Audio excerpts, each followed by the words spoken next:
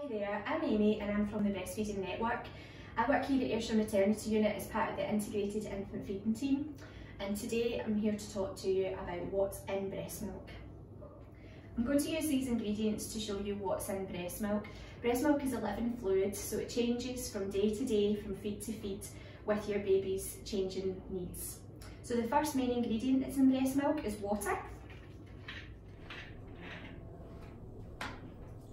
Breast milk is made up of about 90% water, and the amount of water that is in breast milk changes from day to day, from feed to feed, as your baby changes and develops. The amazing thing about breast milk is as well, it recognises if your baby needs more water. So a breastfed baby doesn't need any more water if it's a hot day, if they're feeling quite poorly. Mum's milk adjusts for baby's needs. Our next ingredient is fats. So we all know that we need fats for growth and energy, but we also need it for brain development. And the fats that are in breast milk, again, are the exact type of fats that baby needs at the aging stage that they're at. We've also got omega-3, 6 and 9, which is crucial for brain development. We all need it in our diets. We would get it from fish, beans, pulses. Babies get the exact amount of omega-3, 6 and 9 that they need out of their breast milk. Our next ingredient is protein.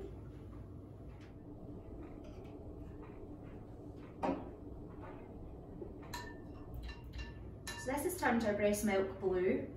Obviously we know that breast milk isn't blue, but this shows us that the protein in breast milk is all the way through the milk in every layer. So not just in the fatty layer, but right the way through in the watery layer as well. The protein that's in breast milk isn't very high in quantity.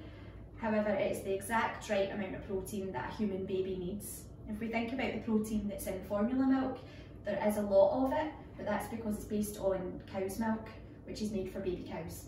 Protein that's in breast milk is easier for babies to digest. Therefore, breastfed babies are more likely to have smaller and less smelly poos, which is great for all of those nappy changes. So our next ingredient is sugars. Sugars are required for energy, but the sugars that are in breast milk, oligosaccharides, are particularly good for the gut.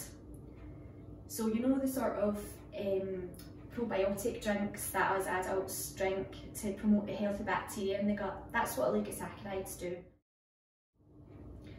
The sugars in breast milk are also really easy for babies to digest, again helping with regular bowel movements, and babies are less likely to get things such as gastroenteritis, any tummy upsets and things like that. All the vitamins the baby needs are in breast milk, and again, vitamins are all through the milk, in the fatty layer and all the way through the watery stuff too, so it means baby gets vitamins no matter how long they feed for. In Scotland, the NHS guidelines suggest that everybody should take vitamin D supplement. This is due to lack of vitamin D in our diet, and we don't get very much from the sun in Scotland. This includes all pregnant mums, breastfeeding mums and breastfed babies. Vitamin D is added to formula milk and therefore is not required if babies take over a certain amount of formula milk every day.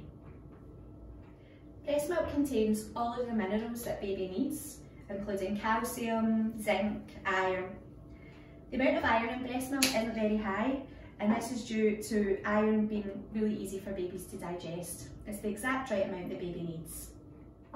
Moving on to a very important ingredient in breast milk, and that's antibodies. Mum makes the exact kind of antibodies that baby needs to fight off different infections and illnesses.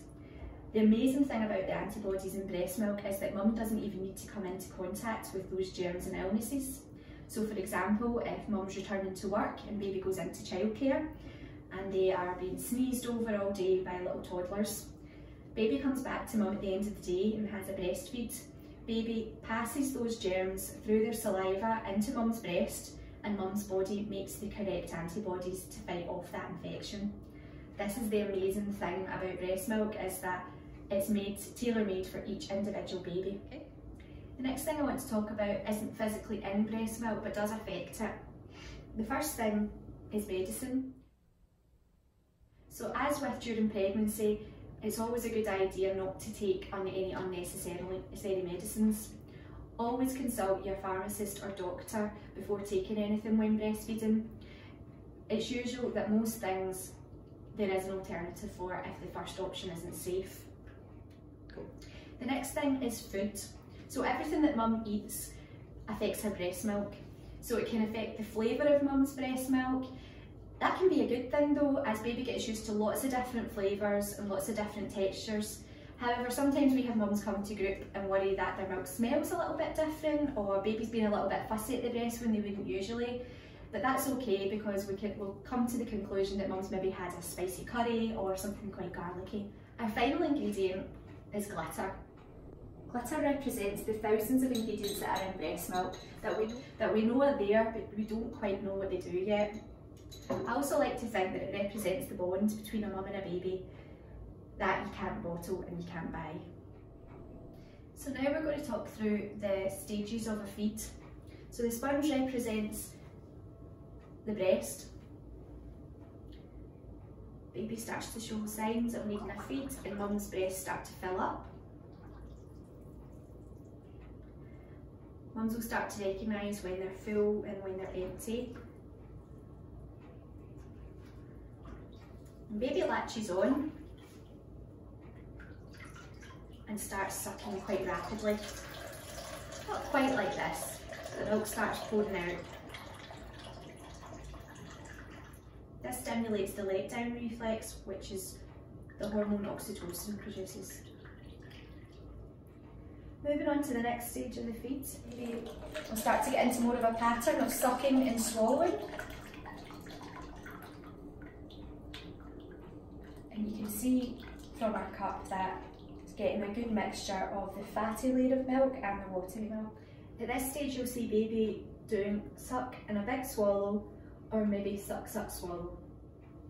Moving on to the final part of the feed, and this is sort of like the pudding. So baby's getting the really fatty stuff.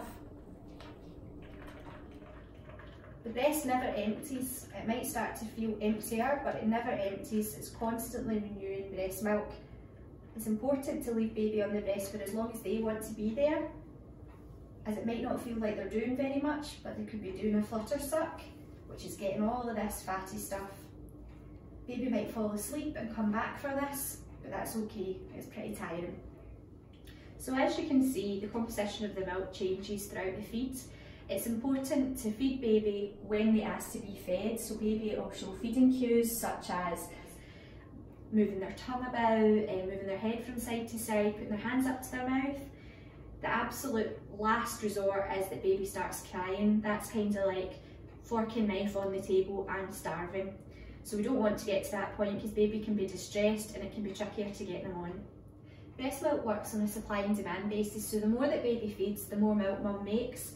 Baby sends signals to mum's body to make the exact amount of milk that baby needs. Therefore, it's important for mums to feed responsively, which means picking baby up and feeding them every time they ask. This means day and night. It's really important to feed babies at night time, as this is when the most prolactin is produced, which is the milk making hormone. Babies are born with a very small tummy. This means that they don't need an awful lot of milk to fill it, but it also doesn't take long before it needs filled again. When babies are born, their tummies are about the size of a cherry,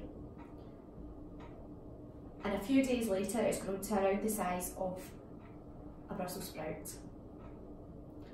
By a week old, their tummies are around the size of a small egg.